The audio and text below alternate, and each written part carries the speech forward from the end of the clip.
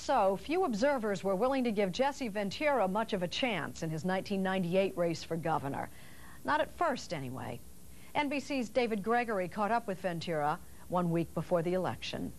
Down. Wednesday night football, and Jesse Ventura is getting all pumped up. Bring it in.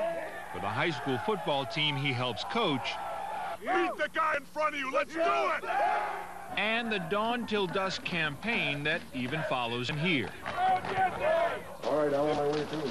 Anything but your average button-down politician, Ventura has turned an otherwise dull campaign into a spicy contest. If President Clinton had paid Monica Lewinsky, would that change anything? This is very much mental war. This is a chess game, and I like that. Ventura's past is far more physical.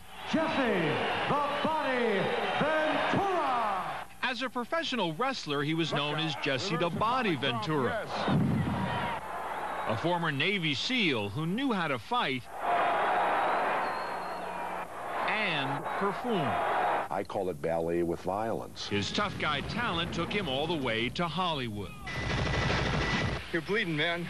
I ain't got time to bleed. These days, Ventura, who lives on a horse farm outside Minneapolis, is trying a different role.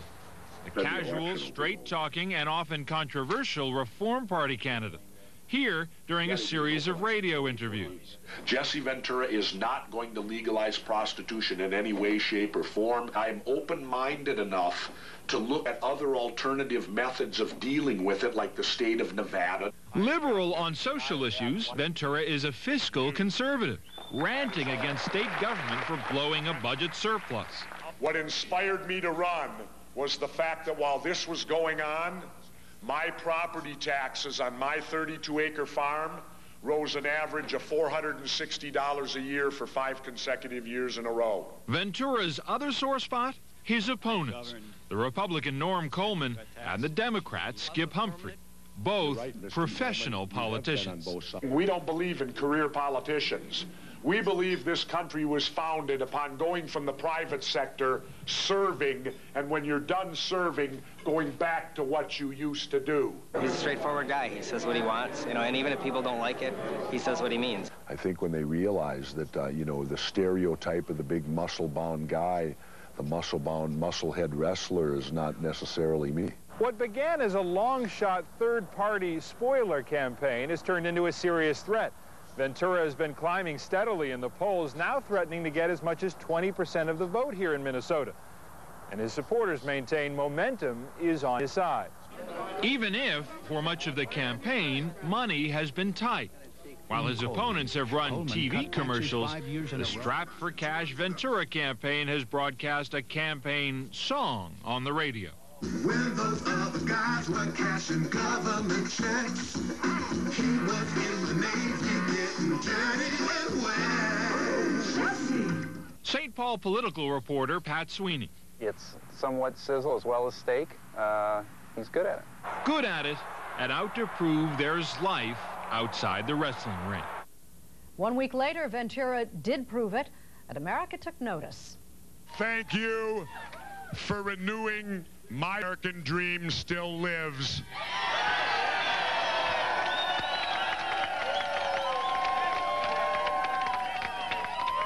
You know, it was back in '64 that a hero and an idol of mine named Muhammad Ali beat Sonny Liston.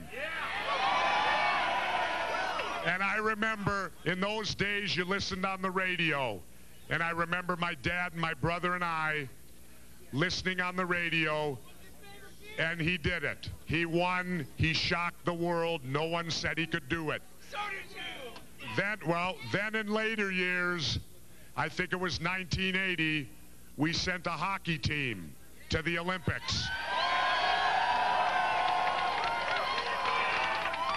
A bunch of amateur kids who weren't given a chance. They had to face the Russians, who were like professionals. Nobody gave them a chance. And what happened? They shocked the world.